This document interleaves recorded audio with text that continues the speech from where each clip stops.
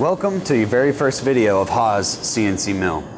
Before we get started, I would highly suggest knowing the manual mill, because this isn't really a machine you want to just jump into without knowing anything about machining.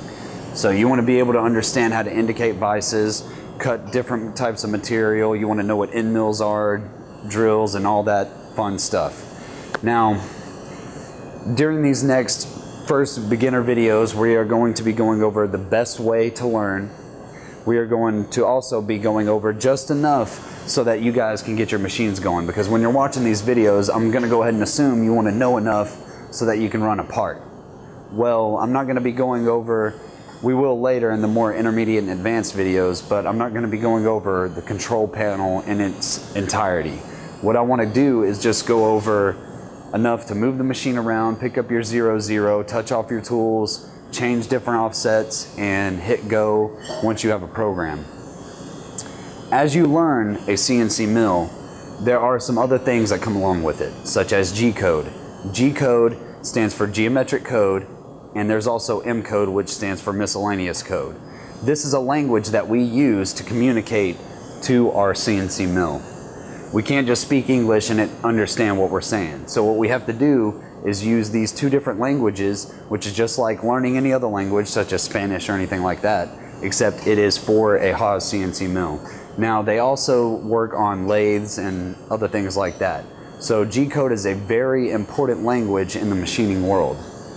Now, as you learn this machine, you want to be sure to look at your company's rules, such as OSHA rules. The things I'm going to be teaching you is what I currently use, doesn't mean it's the right way. So you want to know your company's rules and be safe and use your common sense. Now, the things I do teach you might seem a little redundant, might seem like you don't really need to do them, but I have reasons for that, and I will tell you the mistakes I have personally made, because I have crashed this machine 1,000 times, and I've learned each time I've done that.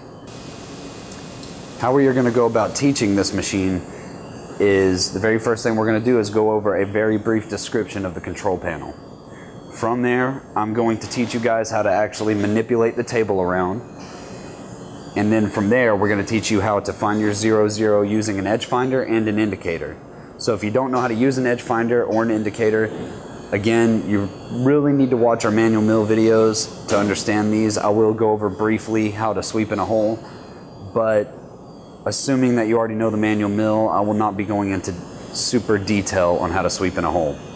So we'll be using an edge finder, an indicator, and setting our 0, and then from there I'm going to teach you how to touch off your tools, and I'm going to assume that you don't know how to program yet, so you're going to grab your program from somebody, and I'm going to show you how to load the program and run it. Now, we also have SurfCam videos. SurfCam is a software that you need to know in order to run this machine. They have different softwares. The software that we teach right now is going to be SurfCam, and it is a way to tell your tools what to do in order to cut the material that's in your machine. So we have SurfCam videos available, and we go over feeds and speeds and things of that nature, which again, if you know your manual machine, then CNC will be a lot easier to understand. Feeds and speeds are a little different when it comes to manual versus CNC, and yet again, we'll go over that. Other than that, let's go ahead and get started on our control panel, going over, again, brief description of how and what these buttons do, and then we're going to show you how to manipulate the machine and jump into setting up a part and running it. Thank you.